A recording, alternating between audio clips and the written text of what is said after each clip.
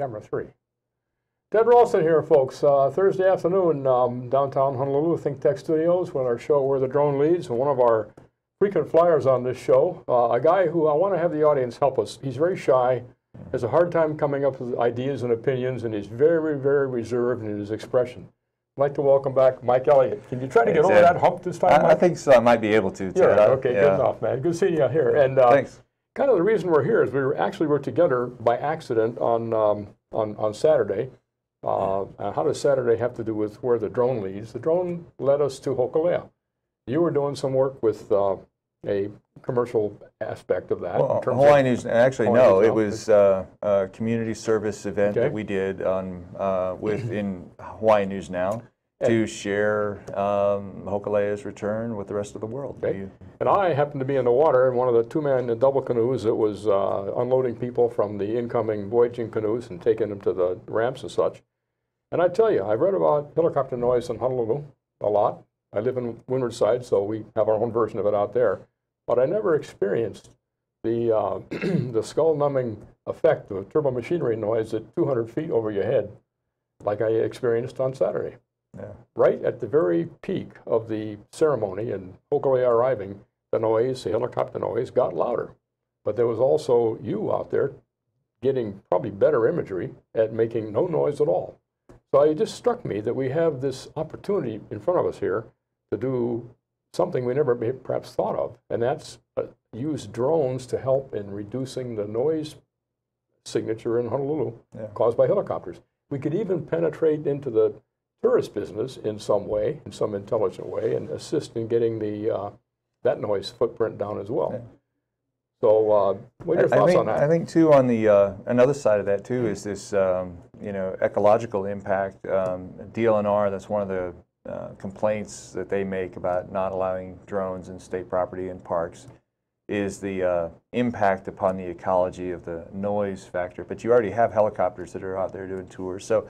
It's for research that they want to do, for ecological research and preservation, archaeological research and preservation, low impact, small footprint, low noise, and then the ability to collect a lot of data quickly on site is really where these things are starting to take into their own. Yeah. And so there's an opportunity here as the next legislative session begins in 6 months to start having some of these ideas put together in a way that everybody can understand and have a better run through the legislature this year with well thought through, well reasoned, and easily understood legislation that deals with gaining access for drones and identifying their purpose, identifying the users and the owners, and coming up with sort of a standard operating principle. I think so. I mean, it's a simplicity aspect. There's unfortunately, government seems sometimes its purpose is to regulate and to continue to regulate and write bills, and without necessarily knowing the full impact of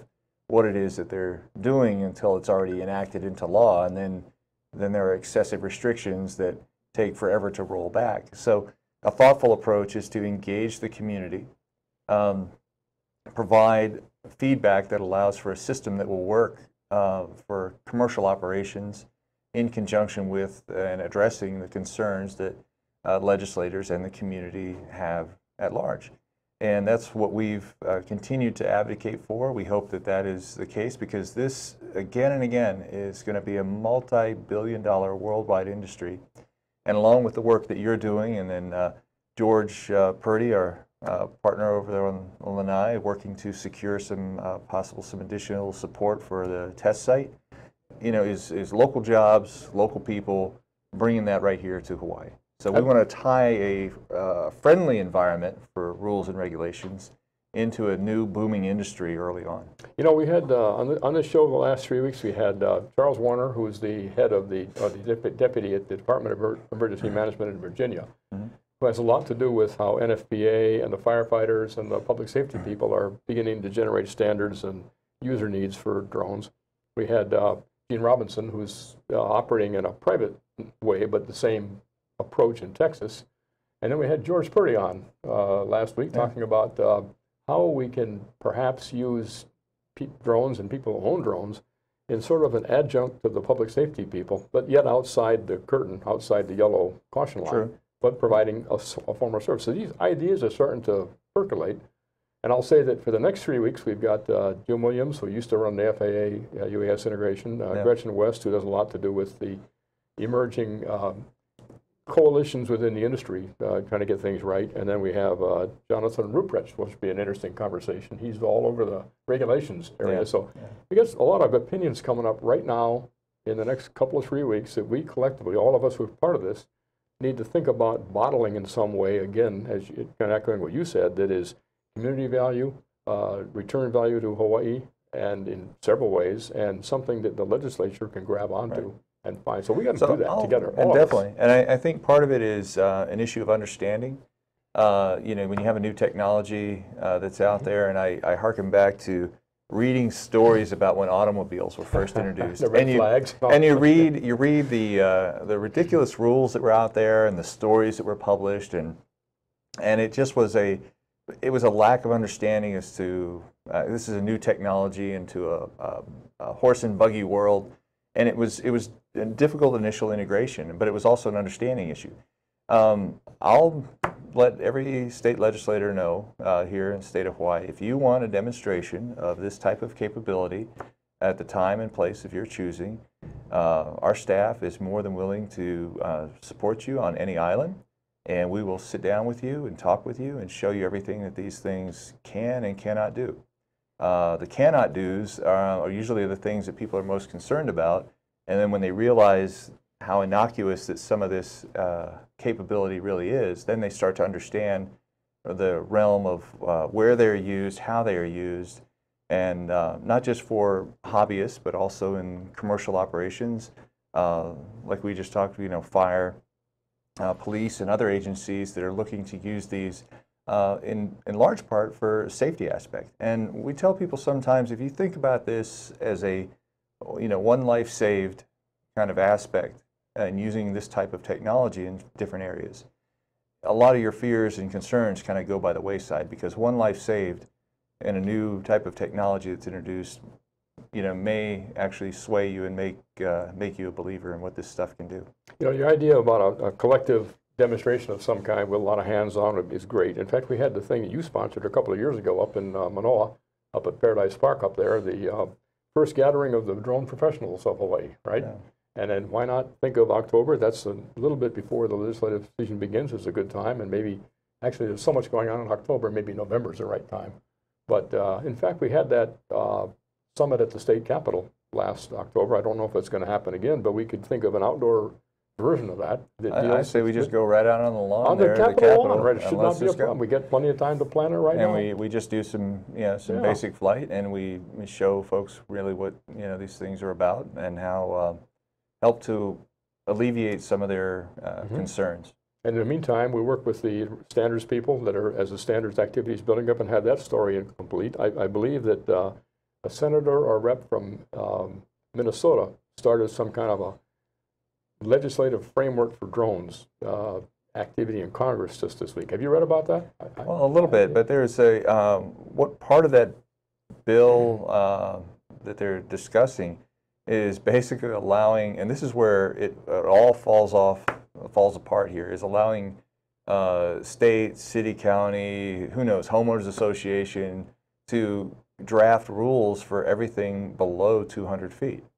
Well, that doesn't work. And if the FAA had to deal with a system where they controlled everything above 18,000 feet, which is where Class Alpha airspace and commercial airliners fly and everything, and that everything below 18,000 feet fell under the same type of jurisdictional mishmash stew, it would never work. You could never get from point A to point B, because every time you crossed another boundary, you would have to abide by a different set of rules. You know, to that point, a good thing we could take on, let me just suggest here to this thing we're going to create now in November for all of our friends in the legislature and any of the public agencies that want to participate, we ought to take on think of the future situation 5 years from now when there's 500 drones operating in delivery service in Honolulu. Exactly how are we going to do that? Think that through. You know, NASA's got the UTM program, but that may or may not be it may not be certifiable at the end of the day. It hasn't gotten to that point yet.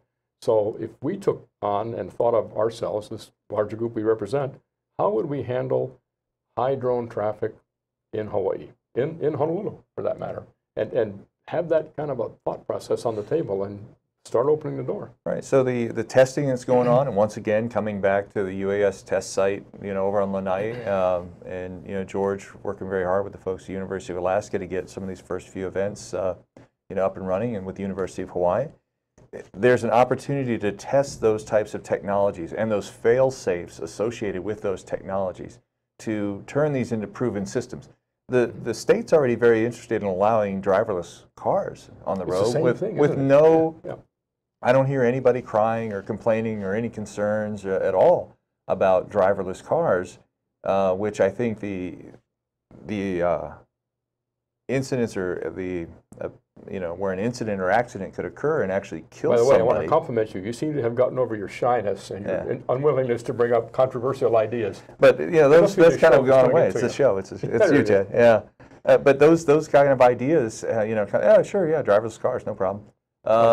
Without a second thought. And so if you're willing to accept those types of technologies where you're putting, a 4,000-pound vehicle on the road traveling at 65 miles an hour with nobody at the wheel on H1 or any back road here in Hawaii, then, that's not that far a leap to accept something that's in the air that does have a user interface and control.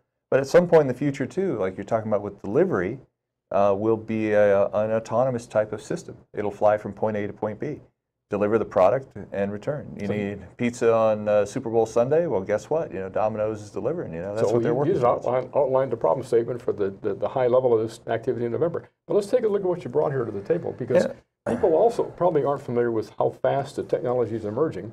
And what you got here is a really interesting miniature system, Mike. So this is a DJI Mavic. Puts in one of the skins that they have on there. You can actually just wrap it normally. That's how you carry it. That isn't how you fly it, right? No. Okay. So it folds up and it fits in a small bag.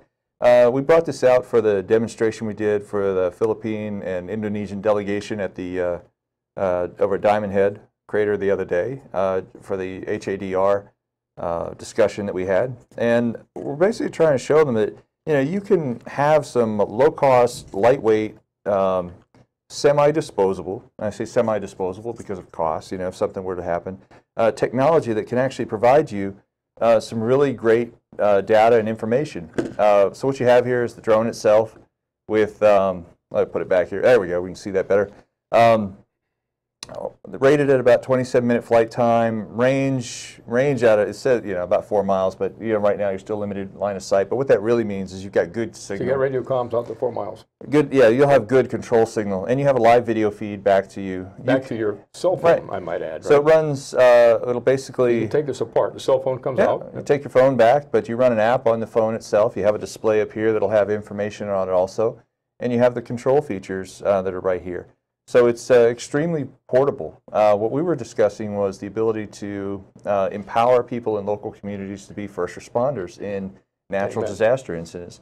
So if you, in countries like Indonesia and Philippines, if they had a budget to distribute technology throughout the provinces in various remote locations, work to train people to be those first responders in the community. How about in Hawaii? How about in Waimanalo? We can do it right here? Yeah. That they could actually provide that information back to larger entities within the government, or when international agencies begin to show up, that they've already collected data.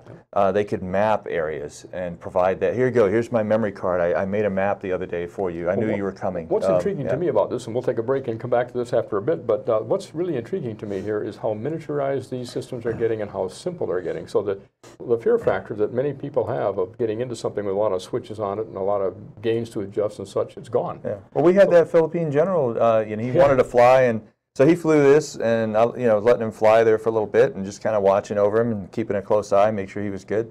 And then he wanted to land it. So we sat there, and I just talked to him. He realized how forgiving the controls were, and he landed it within probably about 6-8 inches of where I told him to put it with no problem. And he was very surprised at how forgiving and easy the technology was. So for him to do that first time kind of helped him realize that maybe this is something that is simple and easy to learn. So now it's time to start taking that to our own communities here. Let's talk about that when we get back from our break. Sure. Sounds good. Aloha. Aloha, my name is Raya Salter, and I am the host of Power Up Hawaii, which you can see live from 1 to 1:30 every Tuesday at ThinkTechHawaii.com and then later on YouTube. I am an energy attorney, clean energy advocate, and community outreach specialist, and on Power Up Hawaii, we come together to talk about how can Hawaii walk towards a clean, renewable, and just energy future. To do that, we talk to stakeholders all over the spectrum, from clean energy technology folks to community groups to politicians to regulators to the utility. So please join us Tuesdays at 1 o'clock for Power Up Hawaii.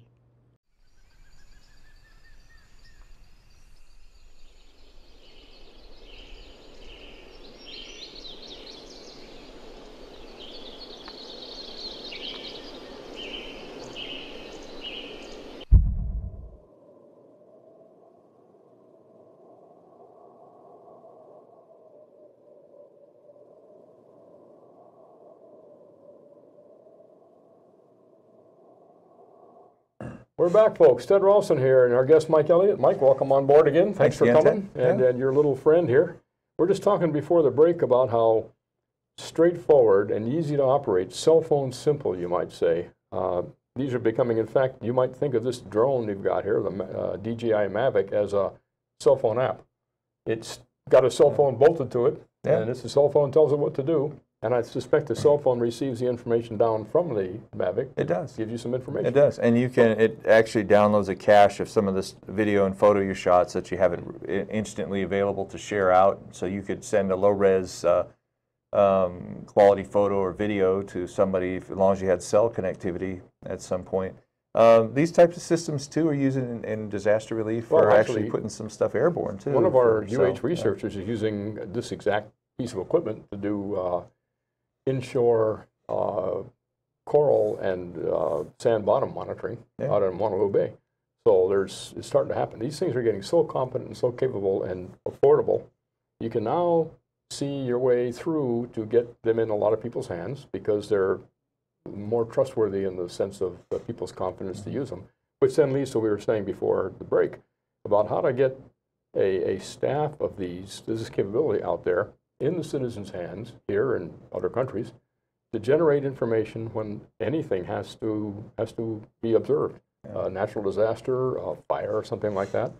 And as long as we could have some standard that the people perform to and have some means by which the information is tagged for its time and date or its latency or that sort of thing, and provide it across the barrier to where the professional first responders, the professional public safety people are, and have an interface that would connect in.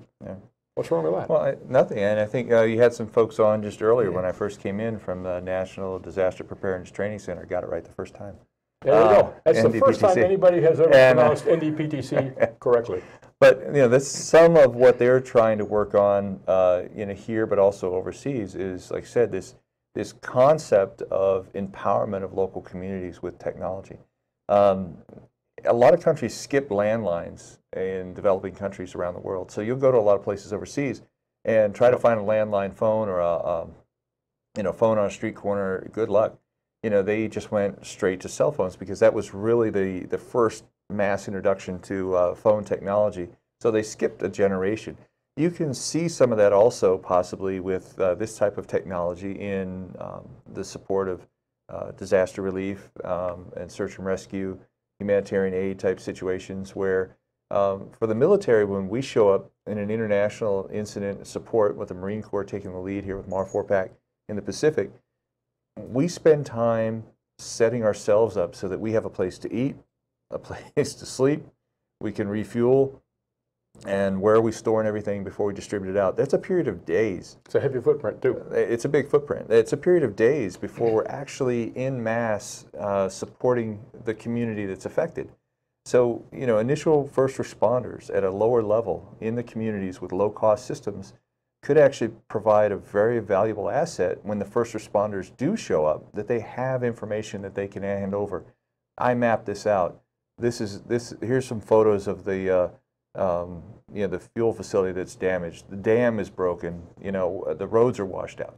And so they have this information that they can act on instantly. Satellites don't get retasked right away either, like they do in the movies. 30 days. Yeah, it takes time, and that's money also.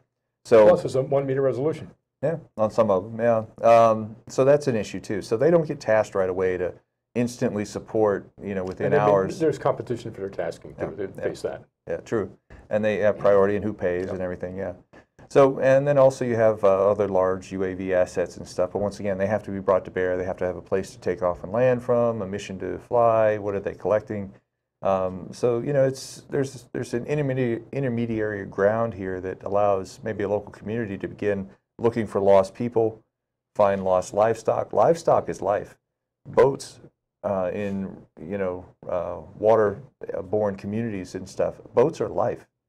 You live or die by the fact that you can fish or that you can transport family to a hospital, because the only way to get there is by boat. Being able to rebuild your home by collecting materials that were blown away or washed away, and finding where this stuff is at.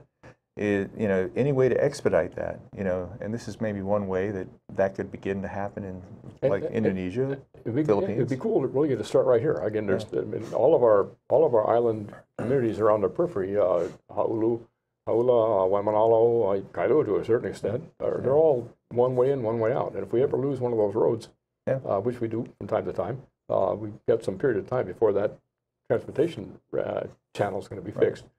So if we took the fact that these systems are becoming very simple and are becoming a higher trust level as a result, and found a way to gather together the people who want to participate and get them to a common level of training and appreciation of their role and the safety aspects, give them a hunter's safety card equivalent, thanks George Purdy for that idea, and then operate them once a month in an exercise or once every 2 months, something like that, to keep things fresh, figure out how we're going to distribute information, who's going to receive it, and how it's going to be archived and such. Well, you have an organization that kind of does something like that now. It's called the Civil Air Patrol. Right, so the Civil Air Patrol can assist, and has been called on the mainland and other places to provide additional aircraft and looking for downed aircraft, ground personnel to support that. But they're not a government agency or entity at all, but they are trained in that process and are volunteer pilots that work for the Civil Air Patrol. So they, in some aspect, they've kind of pioneered a way to do that and interact with federal and local authorities, in an incident that has occurred. And here in Hawaii, we have the CERT teams, which are kind of a national standard, and we have the HHARP, the Hawaii Hazardous Awareness Response Teams. And so there's a budding organization very strong in certain communities like Manoa, where the power is there, the interest is there, and the ability to provide senior leadership is there. We just got to do it. In fact, Manoa, Helen Nakano up in Manoa has asked for that kind of support to Manoa. So I think it's reasonable to extend this invitation to the larger network of UAS affiliates here in Hawaii, or at least on Oahu, and come up with a couple of options of how we might do this. Definitely. Similar, the amateur radio. Yeah. The ARRL was created for this reason 150 years ago. Yeah. So, on this thought process in line right here too, the other thing that you've got to consider, when you're in the military, there's all these great ships and airplanes and weapons you wish you had. They're developing this, but if something happens, you fight with the force you have. You fight with the people that you have, the training that you've done, the ships, aircraft, ground personnel. That's all you got. So, if an incident were to occur tomorrow, say God forbid, there's a tsunami that washes ashore somewhere here in Hawaii, well, we can't wish for what we would like to have in the future. We've got to go with what we have now. So, in some degree, expediting these programs and getting off a top dead center and stop talking about it and start doing it to make sure that it is available as a resource is really where we need to go. Because we've had this discussion for quite some time, over the course of the past couple of years, and slow progress has been made, but we really need to get off top dead center and turn it into something that's actionable. Let's take that to the November time period as a part of the demonstrated capability we can provide to the legislature to give them both the understanding and the touch and feel aspects of it, also the real value that comes from this kind of a thing in a citizen environment. And I'll go back to the very beginning of the show. I also like to think of the fact that the noise footprint in Honolulu will come down if we can start displacing manned helicopters with UAVs for the various reasons we can. And as to the point you made, I think our wildlife and forests and fauna in the deep valleys would be very happy to have less helicopter traffic going in and disturbing them. So low impact use by DLNR and other agencies, so USGS. For lots of reasons, we're kind of turning the corner here, it seems, and I think we have the obligation to go push that around the corner and get a good story in front of the legislature in November at on the Capitol grounds with a multi-faceted, hands-on demonstration of petting zoo, so to speak, for the future of UAS. Mike, we'll do it. Glad to do it. We'll keep talking about it, though, because this show is all about talk. Well, we're going to make it happen. Okay. Let's make it happen. Mike, all right, Elliott, thanks for coming on again. Thanks. You bet. Aloha.